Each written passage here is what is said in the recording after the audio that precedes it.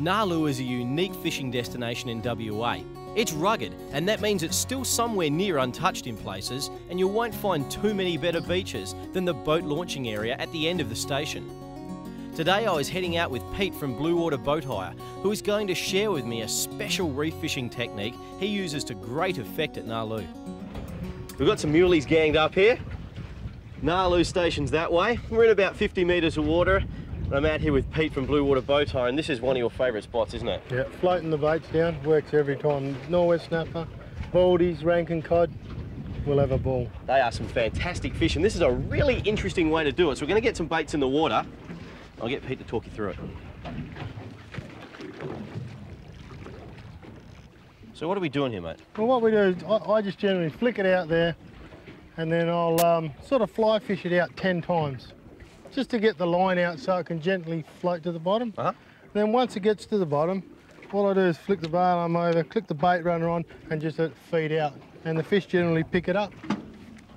And they're very timid bites, aren't they? Very soft. No bite. They just a little run, isn't it? Just a little run. So a bit of patience and bottom fishing.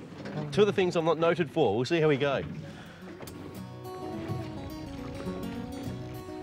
Oh, that's got a bend.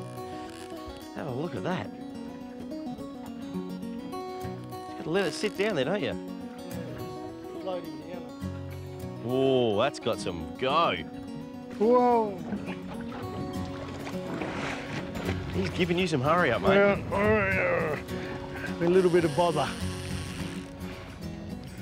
He is a bit, but as long as I can keep him off the bottom, we're safe.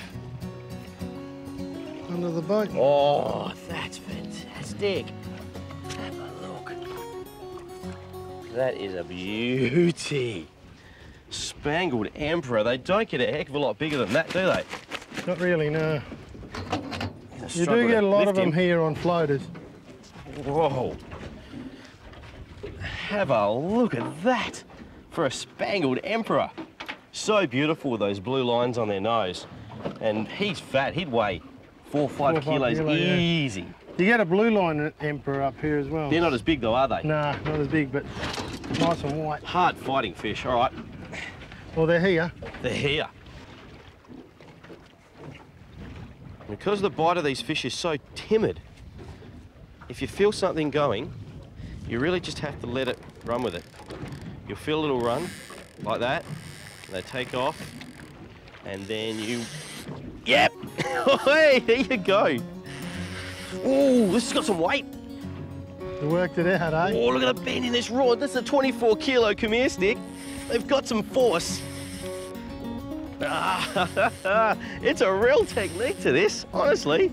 I had no idea it was so tricky to hook these things, but oh, you've got to have patience, and it's a real different kind of bottom fishing, this drift baiting. And I'll tell you what, it's given the Khmer stick and the Pen 975 a real workout. Oh, come on, you. Couple of big cobia under them. You reckon? There probably would be. See their fins? Yeah. Sorry, Colour. mate, how's your fish going? Colour. Get a net for me, mate. Yep.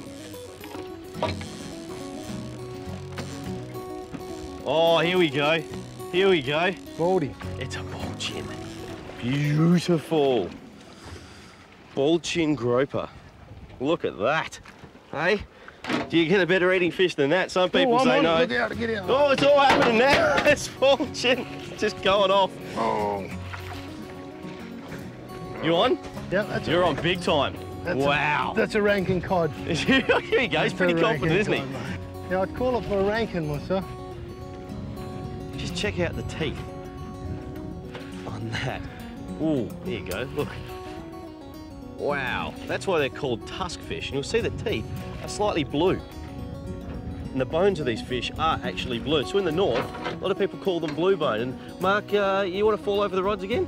No, I didn't think so. Oh, no, I've dropped him. No, I've dropped him, fellas. You standing by your rankin cod? Yeah, definitely, mate. Look. It's easy to call it when you ain't seen it. Oh, get out of it. Oh, we need another one. Get another one down, quick. Oh, mate. Oh, that's the one we were looking for, mate. This is the big one. That's the one. That's a good fish too. No pressure now, no pressure. It's all up to him. Oh, hello. Might not be, actually. You let me know when you need a net, mate. Yeah, no worries. What do you reckon it is? Test you. Spangly. Spangly? I think spangly. You know it pretty well, don't you? I hope so. Got a bit of colour here now. All right, here's the net now. If you're gonna net your mate's fish, it's a really, really important job. So do it right. And here's how we do it. You're right, it is a spangly. Now here we get the net under the fish at all times, and we just gently lift it in. Now there's no need to do anything other than lift it in by the leader.